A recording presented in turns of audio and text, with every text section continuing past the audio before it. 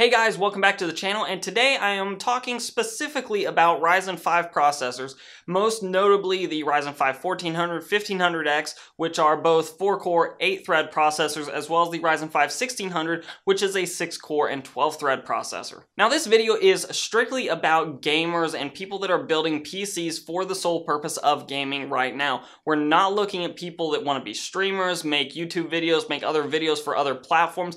We're just strictly looking at gaming. And the question being posed is which Ryzen 5 processor is right for you, because they seem to be in the sweet spot of the price to performance ratio for AMD's lineup of Ryzen desktop processors. So let's look at that now. At face value, the Ryzen 5 1600 at currently $200 on Amazon as of filming this. And by the way, I'll leave links to all these products down below. But right now it looks like at face value, the best value and the best bang for your buck, because you're getting 6 full cores as opposed to 4 cores, you're getting 12 threads instead of 8. Now, all of these following tests were actually run with the Ryzen 1800X system behind me. There was actually 16 gigabytes of DDR4 RAM running at 2933 megahertz. The processor was running at 3.9 gigahertz for all the tests, both the 4-core and the 6-core tests. And also, we're running all these tests on an RX 580. This is an XFX version of the card, and we're doing that because I feel like a middle range processor, something in the RX 580 GTX 1060 line,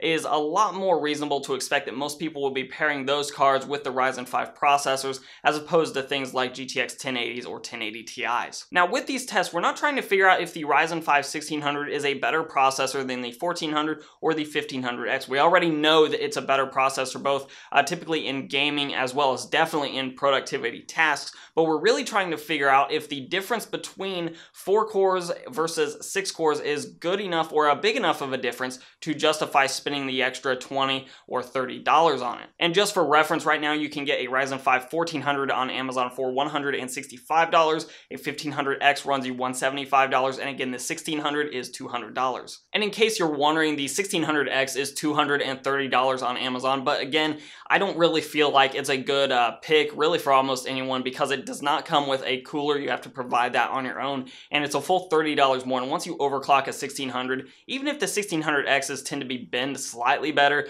you're going to be within about 100 megahertz of each other, so the 1600 just presents a much better value. So I've been rambling. Let's hop over to the computer behind me and take a look at the numbers and the anecdotal evidence that I came up with for this comparison. So first up here is Wolfenstein 2 at 1080p on the Mindleben preset, both in the 4-core and 8-thread configuration, as well as the 6-core and 12-thread configuration. Now you'll notice the FPS number displayed in the top left-hand corner of both of these clips is bouncing around the same number, sort of between that 110 to 130 FPS mark, and there doesn't actually seem to be much advantage to having 2 extra cores or 4 extra threads, at least Ryzen cores in this case. Now just a note here, I did not use Fraps on this particular test because it does not work with Wolfenstein 2, at least the version of Fraps that I'm using, and I think that has to do with the Vulkan API. And moving on to a little more concrete numbers here from GTA 5, I would call this test within the margin of error because it wasn't an overly long extended benchmark, but the 6-core did perform a little bit worse in my run than the 4-core did here. And in the Witcher 3 Wild Hunt, again, I would call this within the margin of error again, because we're seeing a 3 average FPS difference, with the 1% low being slightly better on the 6-core as well. So this one does go to the 6-core, but again, just barely.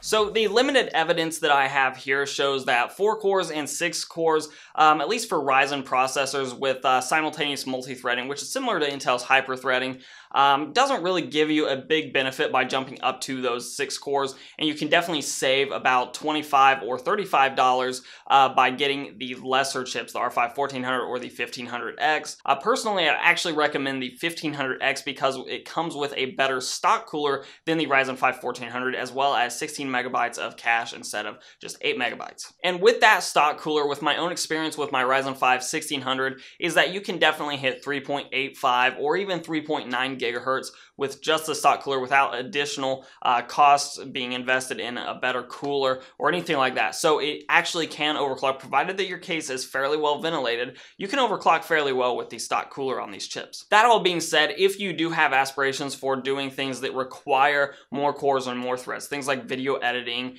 things like maybe virtual machines on your system or things like that, then I definitely would recommend spending the extra money and getting a Ryzen 5 1600 because you're getting 2 cores and 4 additional threads for actually quite a small cost. So as always, I'm curious about you guys. If you are specifically running a gaming PC out there, or maybe thinking about building a gaming PC, are you thinking more of the 4-core 8-thread variants, or are you willing to spend that extra $25 or $35 to get a 6-core and 12-thread processor instead? Let me know down below. And of course, if you like this content, give it a like, share, subscribe, comment down below. All those things help out a lot. You can follow me on Instagram and on Twitter at Hoosier Hardware. They're the same tag for your convenience. And as always, we'll let YouTube queue up a couple more videos from my channel for you to watch. I'm Shane with Hoosier Hardware, and I'll see you guys in the next video.